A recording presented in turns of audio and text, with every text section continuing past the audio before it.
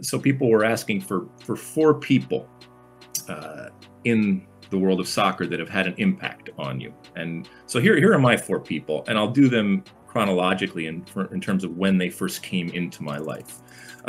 First and foremost would be Trevor Francis, a former England international. Many of you may have heard of him.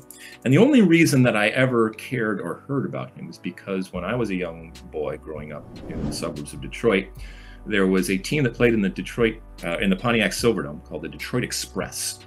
And their big signing was Trevor Francis. And I'll never forget when the signing happened and going out to see a Detroit Express game at the Pontiac Silverdome. By the way, the same Silverdome that many years later I would play a World Cup game in, and seeing Trevor Francis play. And what amazed me about him wasn't the way he kicked the ball or things that he did or scored goals or anything like that. And I only saw him play live once. This is before I was watching soccer on television, but that's how much it resonated with the community. Hey, they just signed Trevor Francis. You need to go out and see this guy play. I went out and saw his play. And the thing that always stuck with me was that he wore white shoes.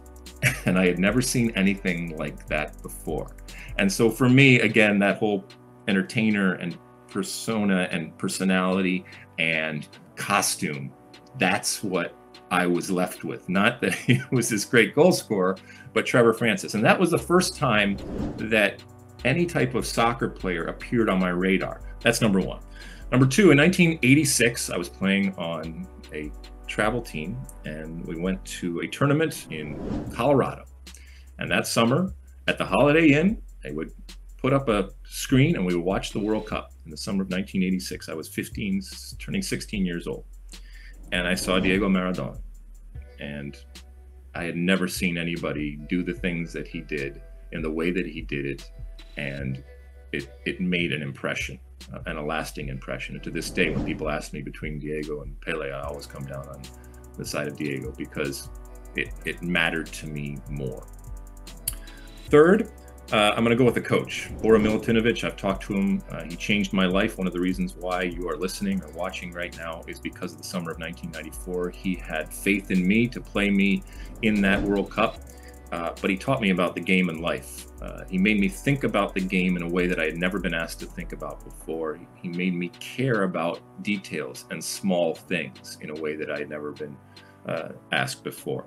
And then I felt like I should give an American player. I had the privilege of playing alongside Tab Ramos, and I've talked to you about how important and incredible he was. He was a man at a time. He was born much too early. If he was born today, I truly think he would be one of the greats, not just one of the great American players, but one of the great players in the world. That's how good he was.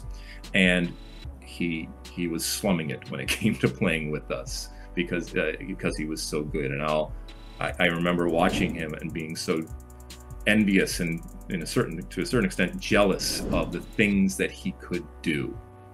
And I had never seen anybody up close doing those types of things. So there's four people that had an impact. There's a lot of other people out there that did, but there's four people in my life that had an impact. You like that clip?